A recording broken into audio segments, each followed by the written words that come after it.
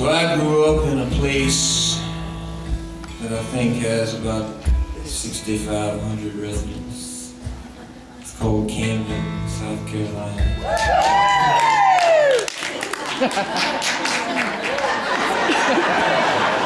You from Camden? One person is. There was like 8 of you that went crazy, so. Oh, cool, I like it too. When I was wait, y'all are out of control now. Wait till Angie gets up here. No, I kid.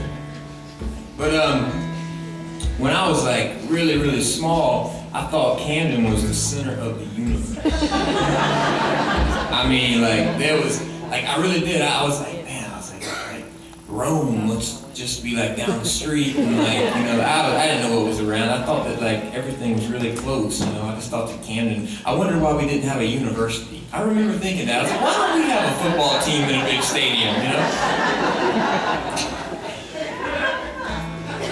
And I thought it was so cool. And then I got to high school and I like hated that place, man. I was like, get me out of here.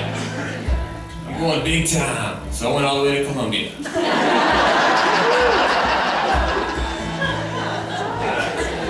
It's like 32 miles away. Not even a different area code. I mean, like.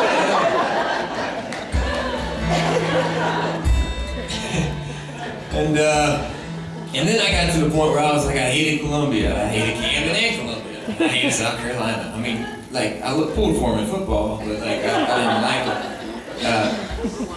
And then I went to Nashville about 6.5, 7 years ago, and slowly started to realize that where I'm from is pretty cool.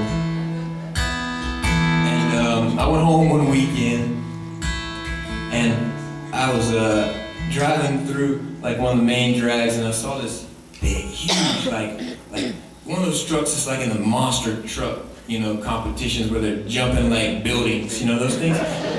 And I was like laughing at the truck itself because the tires were like, you think like they were twice as tall as Angie, like those. Like, he's gonna kick my ass. Anyway, and I was laughing. I was like only in, you know, small town Camden, we're gonna have that big old truck barreling down the street. And then I noticed in the cab this huge truck. Like, I mean, like it probably went from like here to here. And there were candles in it too. It was like they were from a porn. And but the thing that was crazy was the dude's driving over here, and there's all that room, and the girl is like, it looks like she's helping him drive. You know, like she's holding it. He's got one hand. She's got one hand right here. And I always write stuff down. I put it in my phone or whatever. And I wrote it down. It may not seem like much, but it's where I'm from. And I'm very happy to see this song is doing really well on the radio right now. And